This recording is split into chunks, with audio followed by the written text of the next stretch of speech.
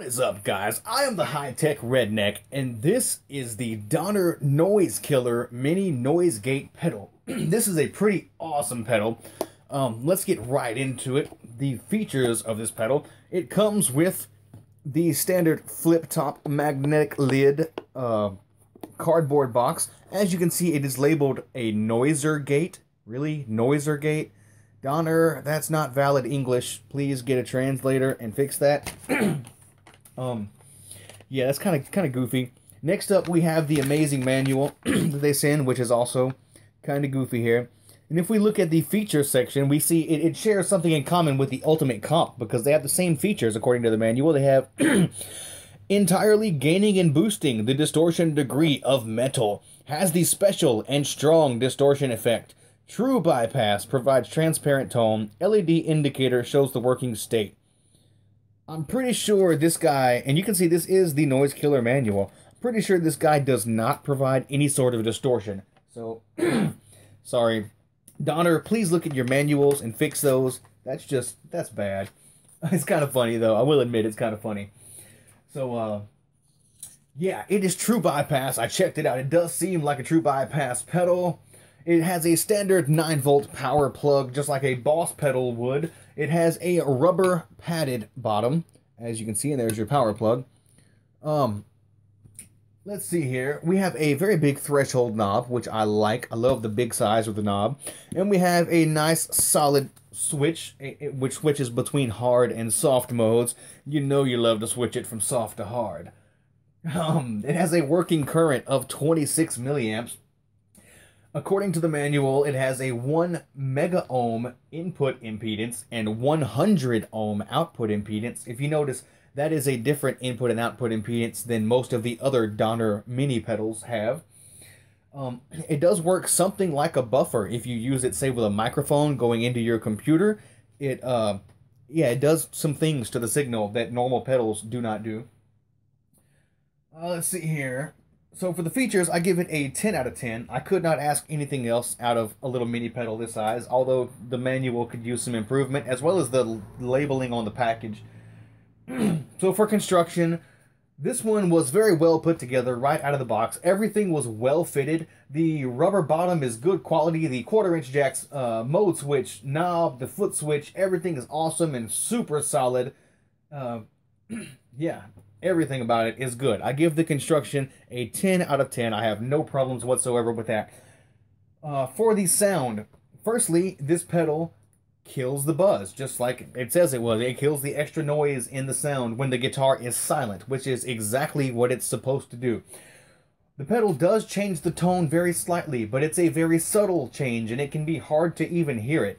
I find the soft mode gives a very light volume boost, and it adds just a little bit of clarity to the tone, especially in the mids and the highs. And like I said, it seems to boost them and add some clarity, maybe even just a very slight bit of compression. The hard mode does the exact same thing, but in a slightly more pronounced way. It's still totally good sound, still totally usable. Neither one of them ruins the tone. In fact, I think the changes in the tone are positive changes, rather than the kinds of changes that like suck the tone away and make the sound worse. This pedal actually adds tone to the sound, which is pretty cool.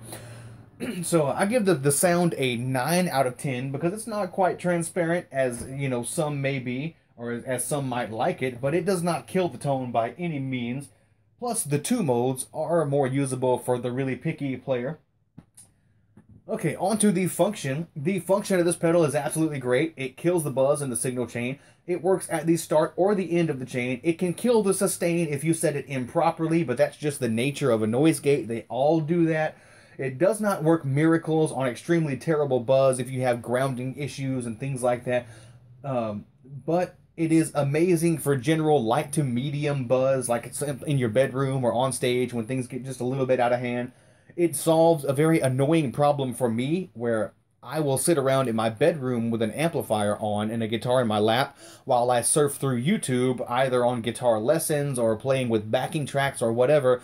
And sometimes I sit there for 10 or 15 minutes answering an email or something with that guitar in my lap, and it just sits there and buzzes in the background really lightly. And after a while, it grates on your nerves, and you don't even notice how much you dislike that buzzing until it's gone, and you realize how peaceful it is without the buzzing. And then the buzzing comes back when you turn the noise gate off, and you immediately flip it right back on because, yeah, and when you take the noise gate out of the chain and that little buzzing is there all the time again, you miss it. So yeah, it is a totally useful pedal in certain situations. I give the function a 10 out of 10. It's totally usable, and I am glad to have it around. So in summary, it's a great pedal. It's very solid, it's simple, it's easy to use, it does not ruin your tone, it does not take up too much space, it does not cost a ton of cash. I highly recommend this if you have a need for one. I would not just go buy one just to have one, but if you've ever caught yourself sitting around thinking, maybe I should go buy a noise gate, I think this could be the one for you. Overall, I give this pedal a 10 out of 10. It is just awesome all the way around. It's so simple, so awesome, so easy to use, very straightforward kind of pedal. I like it a lot, and I highly recommend it. It is definitely worth the money. I'm going to leave you guys with a really simple demo of how this works, and hopefully you found this awesome and interesting and useful. Don't forget to like, comment, subscribe, share, all that good stuff. Tell your mama. Yeah, I am the high-tech redneck. Later.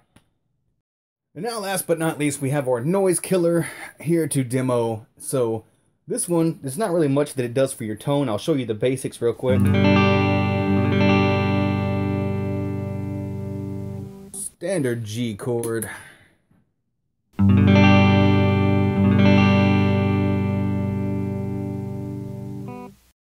Very, very slight difference.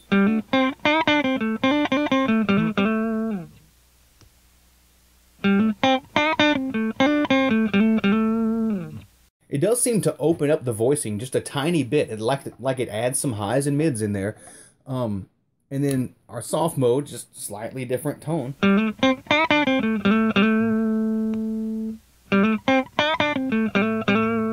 It feels more transparent on that mode. And now let's demo the actual noise killing function. So when we have it off, let's turn on, say, some high gain here. You can hear there's some buzzing going on there. And now it's magically gone. And if we adjust our threshold knob down, the buzz comes back. And we raise it until it disappears. And now, once the buzz is gone, as long as the guitar is silent, it will stay gone. While you play, the buzz comes back.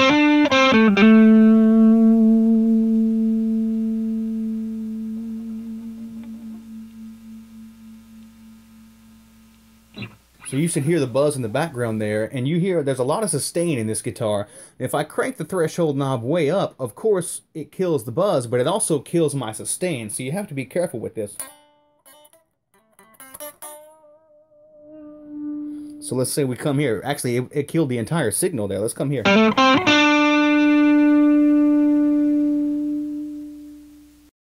Yeah, and you can see it just cuts the note off in the middle, but when we come back here, just enough to kill the buzz, we actually have some sustain in the guitar.